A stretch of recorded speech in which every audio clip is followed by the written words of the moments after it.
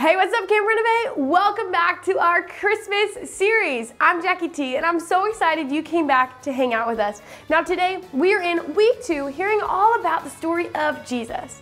Now, our virtue this month is Christmas means celebrating Jesus, God's greatest gift. Say that with me on the count of 3. 1, 2, 3. Christmas means celebrating Jesus, God's greatest gift. Good job. Now, before we get into our Bible story today, I want us to stand up to our feet and sing our song, Jingle Jam. Here we go.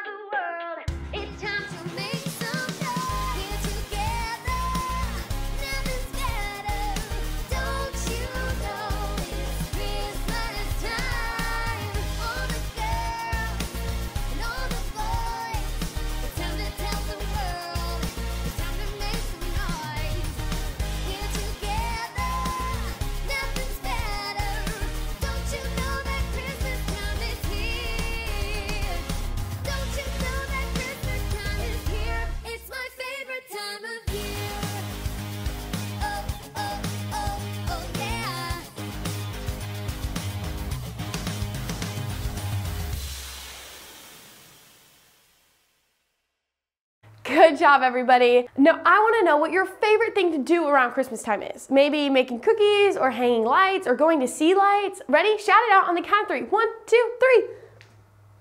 Whoa, those are some really cool things. Did someone say sledding?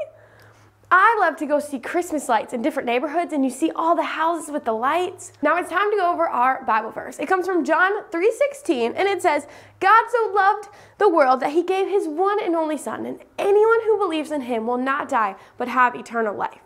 Good job. Now let's say it all together, but this time let's say it super, super slow. Okay, ready? 1, 2, 3. God so loved the world that he gave his one and only son. Anyone who believes in him will not die, but have eternal life. Good job.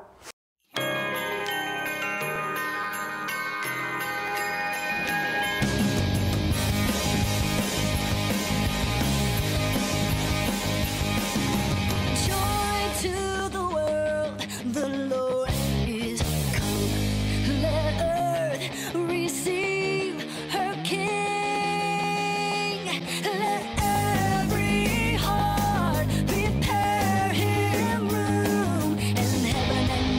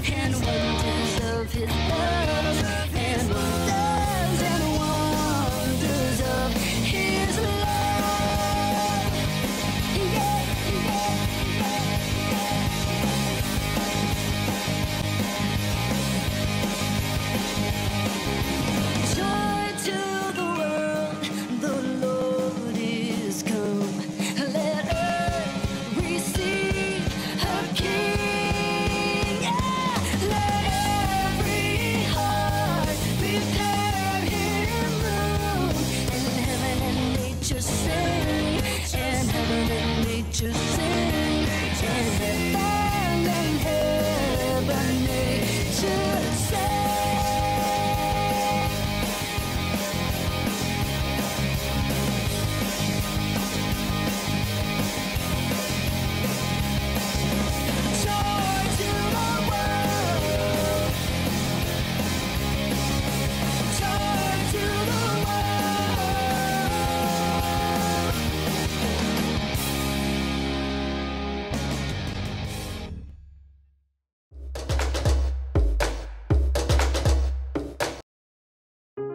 The Bible. It's 66 books of history, stories, letters, and poetry that fit together to form God's one big story.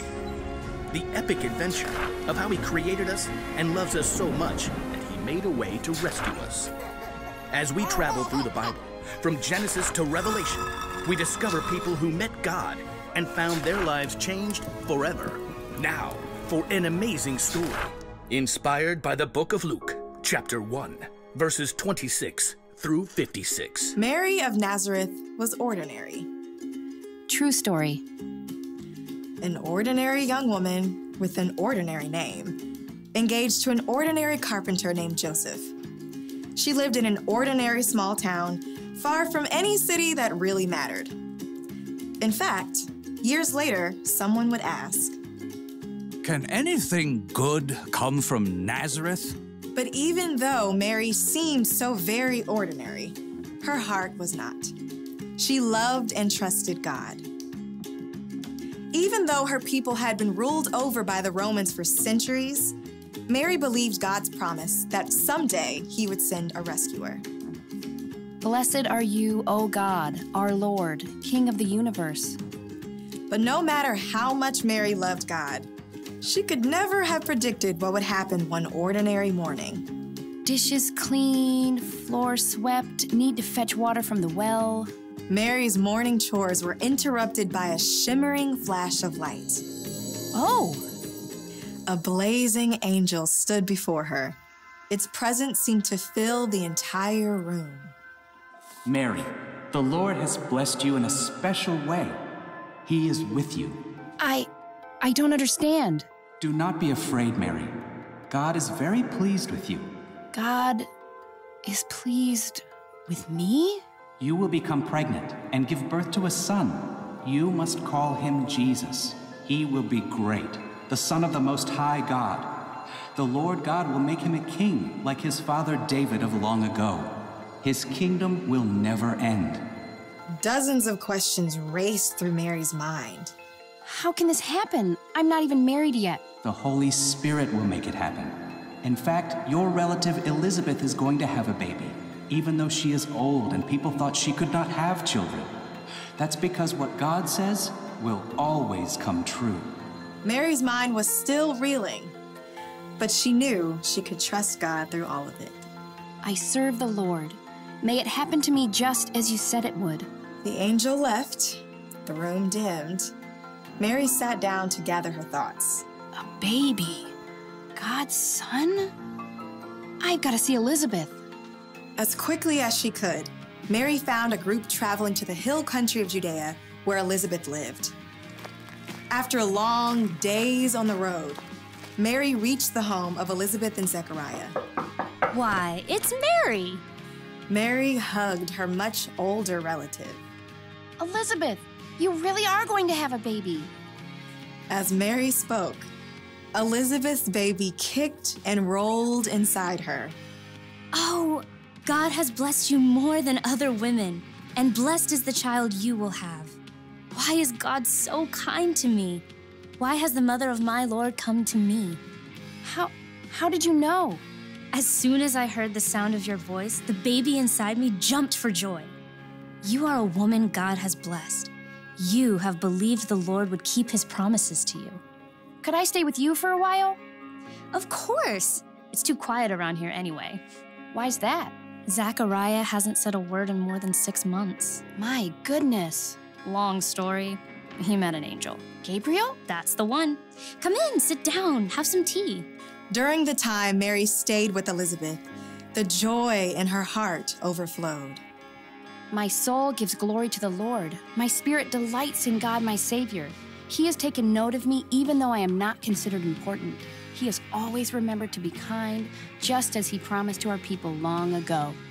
Mary was just beginning to see how God's amazing plan would unfold. She stayed with Elizabeth for 3 months, and then she returned home.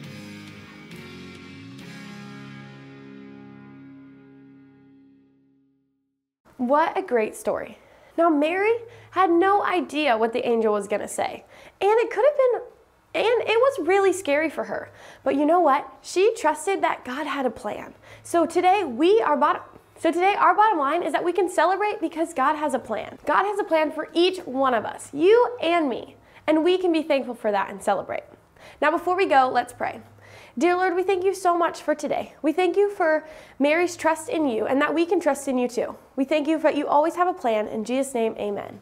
All right, Camp Renovate, it's been so much fun hanging out with you. I can't wait to see you back for our final week next week. See you later. Bye.